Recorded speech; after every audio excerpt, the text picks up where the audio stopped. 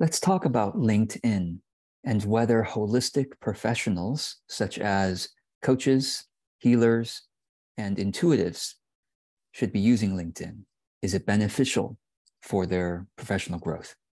So it's actually been a question that I've been asked often throughout the last 13 years that I've been teaching LinkedIn. Yes, I started using LinkedIn about 16 years ago, a long time. And then after a few years later, when I was so active, my colleagues and friends were just asking me to teach them how to use it well because they noticed what I was doing with it. And so I started teaching it about 13 years ago. And since then, I have taught a LinkedIn marketing class almost every year since then. So I've taught it, I was counting the other day, something like 20 different audiences, including my own, but other audiences, many holistic service professional audiences. I've even taught it in the university setting. And I've taught it to, many groups and associations and things like that. Okay, so I took a survey of my audience who are mostly non-corporate professionals, people like coaches and healers, intuitives. And I asked them, hey, do you think LinkedIn is helpful for you, those of you who have experience using it? Or those of you who aren't non-corporate professionals and have friends who are non-corporate professionals, have you noticed whether it's helpful for them? So I took a survey, and thankfully 151 people filled it out. And I wanted to summarize the results for you because a lot of you have been looking for the results of this. So let me go ahead and share the results here. Okay, so the first question is, do you sometimes look up people on LinkedIn to check their credibility and background? Now, if you didn't take the survey, you can feel free to comment below if you want to share your feedback. But here are the results. Okay, 20% said often, 46% said sometimes, and 34%, about a third, said rarely or never. So the summary basically is that two-thirds of non-corporate professionals go to LinkedIn at least sometimes to check out someone else's professional background. Now, you might say, George, but I'm not trying to reach my fellow colleagues. I'm trying to reach potential clients who could hire me for healing or for other holistic services. So is LinkedIn still useful for me? So this is a really important shift, I think, that you should make about networking in overall, which is you have the potential. Obviously, if someone finds you on LinkedIn, they might be a potential client. I mean, actually, there was a great quote somewhere down in the survey that said, business people need healing too. Okay, or corporate people need healing too. Of course, corporate people, business people need intuitive coaching as well. A lot of corporate and business people are woo-woo, but they hide it until they see someone on LinkedIn who is willing to share the woo, share their, whatever the woo is. It could be, Reiki, astrology, energy healing, etc. And then they're like, oh, wow, yeah, I'm actually into it, but I never, and they secretly contact you. Okay. But actually, a lot of people don't realize that ever since 2017, so it's been at least 5 years, LinkedIn made a big shift from being about networking to being about content discovery. It's a content platform since 2007. They've been competing with Facebook since 2017. And it was a good move because, as we all know, Facebook has gotten battered over the last couple of years in terms of reputation with various documentaries and things in the news and whistleblowers and things. So a lot of people have started moving their connecting activity or just staying in touch activity from Facebook over to LinkedIn and creating content. A lot of content has been produced on LinkedIn since 2017 when they really opened up the platform, encouraged a lot of people to create content. So yeah, videos, articles, images, slideshows, carousel posts, those are all being done on LinkedIn very frequently. So so the shift that I'm going to, so that's actually one little shift, is to understand that LinkedIn has changed.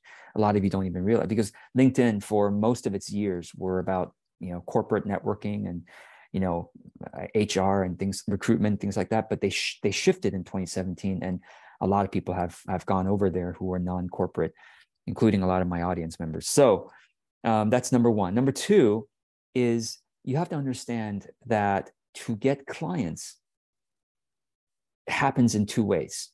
One is a potential client sees your content somewhere, and then they get opened up to the ideas, and then they, you know, contact you, et cetera. Okay, that's potential clients finding you via content. The other main way that people find you through become clients of yours is through networking or word of mouth or referrals, right? So let me ask you this. Do you think colleagues might refer clients to you? Of course.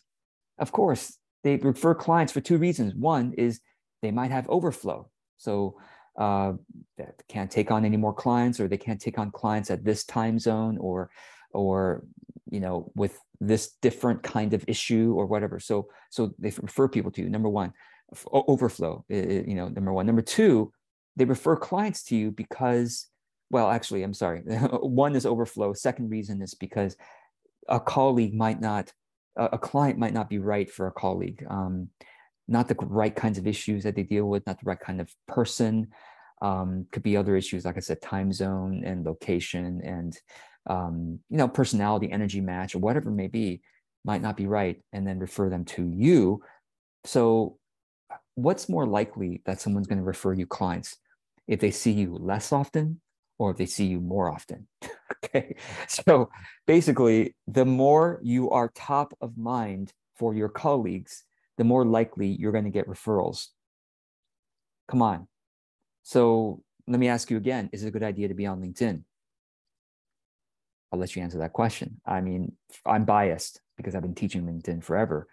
So of course you want to be top of mind for your colleagues, including on LinkedIn, and you know a lot of your colleagues are there. So let me keep going in the survey. I just shared the first number with you, which is that 2/3 of non-corporate professionals go to LinkedIn at least sometimes or often to check out someone else's professional background. Okay, second question is, besides LinkedIn, where else do you look up someone's credibility, professional credibility? And by far the top percentage was they look up someone's website. Not by far, 88% say they look up someone's website. So of course, website is important, but 72% said they Google them to see what info is available. By the way, if you want to see the other data, you can, there should be a link in the description of this video that goes to more of the data. So summary, 72% of people Google someone's name to see what information is available about their professional background and credibility. Now, since Google is number one in terms of search, you know, besides website, then I asked the next question. You know, I didn't even know this, but I asked the next. I'm glad I asked the question in the survey. If you Google someone's name, or when you Google someone's name, do you see their LinkedIn profile? Like, does it usually pop up? And then do you go click on it? That was the question. When you Google someone's name, do you see and then click on their LinkedIn profile? Okay, so here are the results. 27% said usually, 53% said sometimes, 20% said rarely or never. So the summary is 80% of people, after Googling someone's name, sometimes or often visits their LinkedIn profile. So again, to just to talk this through, a lot of people, when they're looking your credibility up, they Google you, and 80% of the people who Google you will see your LinkedIn profile and click through to it to check it out. Okay, all right, so that's good to know. So then I asked, if you use LinkedIn, for the people in my audience who do, what do you find useful about it? And I'll share a couple of quotes with you. I thought that was particularly interesting. Connection in a drama-free environment. Connection in a drama-free environment. I thought that was that was pretty cool. Yes, it's true. Especially Facebook can have a lot of drama because people are feeling like they're like letting loose and like they can comment in ways that are sometimes mean or less thoughtful or whatever. Whereas you post on LinkedIn, people know that their professional profile is attached, so their comments are generally much more kind, thoughtful, and it makes the comments usually the discussion more interesting. So let's keep going here. Another quote: I've had numerous people reach out to me via LinkedIn that led to clients and podcast interviews. Great. Another quote: LinkedIn's stodginess, simplicity, and general feeling of reliability versus Facebook, which is flashier and feels less reliable, or any other social media, which feels even further down the whole flashy, non-reliable end of things. Interesting. Another one: meeting other professionals, cheering them on, and growing a sense of network. Okay, another one: people find me on LinkedIn and offer me opportunities to speak and create content for their platforms. And I also like letting people know when I have content that I'm delivering. Next one: LinkedIn is a tool that showcases someone's education and work skills. It tells me a lot about their credibility and their personality. I think it speaks to their confidence and seriousness about their business. It establishes legitimacy. Remember, one of your most common leads for potential clients is word of mouth or fellow colleagues who refer people to you, right? So, or it could be. That's usually what happens as your business grows. You start getting more and more referrals from colleagues as your reputation grows. Okay, another one: positive spiritual messages put onto LinkedIn raises the vibration of the platform and helps those who are opening up their curiosity about such things find out more on a platform that they're already used to using. This is what I was saying.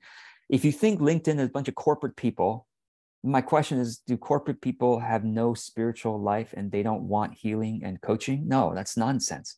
In fact, they're probably, many of them are suffering because they haven't been given the permission or giving themselves the permission to open up to their authenticity, open up to more of their spiritual life, or bringing more of those kinds of values into companies and businesses, which I believe we desperately need, for a more a world that has more well-being, right? Leadership that's better, etc. Okay, so okay, let's keep going. The next question was asked of the people. Some people took my survey were not non-corporate professionals. They were corporate professionals, but they were taking the survey on behalf of, to kind of like answer it in regards to how their non-corporate friends, what their thoughts. Anyway, so these people, I asked them, hey, do you think non-corporate people like healers, intuitives should be on LinkedIn sharing their content like articles and videos? All right, 69%, 70% said yes, emphatically yes. And then 31% said maybe. Okay, great. And a couple quotes: business people need healing too. Okay. Another one: I think basic presence on LinkedIn is necessary for everyone, even if you don't engage there much. It's essential for SEO, search engine optimization, for your name, if nothing else. I agree. Google most people's names. If they have a LinkedIn profile, it'll show up at the top of the search results, okay? Their LinkedIn profile. And another quote: healers need networking too. It's a beautiful summary. So again, I am biased. Even though the survey, I think, wasn't, well, you could argue that survey may have been biased because of the way I asked questions.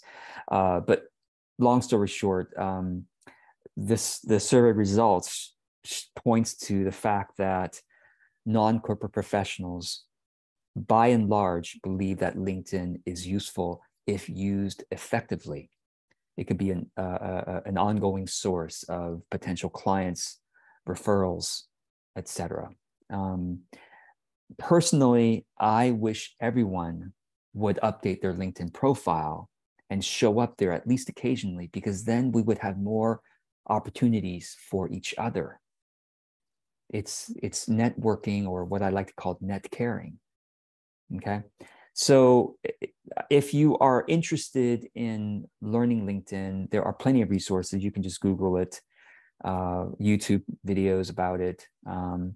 If you want to learn it from me, which I think I have a unique perspective about marketing, authenticity, and I have trained thousands of non-corporate professionals on how to use LinkedIn. If you want to learn it from me, I do have an online course about it, and I've just made a major update of the LinkedIn strategy and course. I mean, it's a very much the same strategy over the years, but I've taught it more clear now than I have ever before, and I'm also now including using LinkedIn company page and ads, because now I'm using LinkedIn ads on a regular basis. It's an alternative, a great alternative to Facebook ads or Instagram ads or Google ads or et cetera. So LinkedIn ads is actually easier to use than Facebook ads, and it has targeting capabilities that are in some cases better than Facebook. So for example, on LinkedIn, you can use ads to target members of groups. You can't use Facebook ads to target members of Facebook groups, but you can use LinkedIn ads to target members of LinkedIn groups, people interested in various different things or professions or industries or associations and just personal interests. Lots of groups on LinkedIn, tens of thousands of people with different personal interests like yoga or healing or et cetera, things like that. So if you're interested, you could take my online course about how to use LinkedIn, especially geared towards non-corporate professionals. And maybe I'll see you there. But either way, I hope you find this video inspiring to get you brushing up your LinkedIn profile and reconnecting there to your colleagues in a more of a net caring way, where you know that if you care about others professionally and you comment on their things, you are much more likely to be top of mind. And therefore, being top of mind means you're much more likely to be referred clients and other opportunities that you would want. So I hope this helps. And any questions about the survey I took, please go ahead and comment below. Any questions about LinkedIn? I hope you'll take my course on it, because it has everything in there and it answers all the questions that I've gotten about LinkedIn. But if you have anything quick, you can comment below. I'll try to answer quickly as well. All right. Have a wonderful rest of your day, and thank you so much for watching. See you in the next video.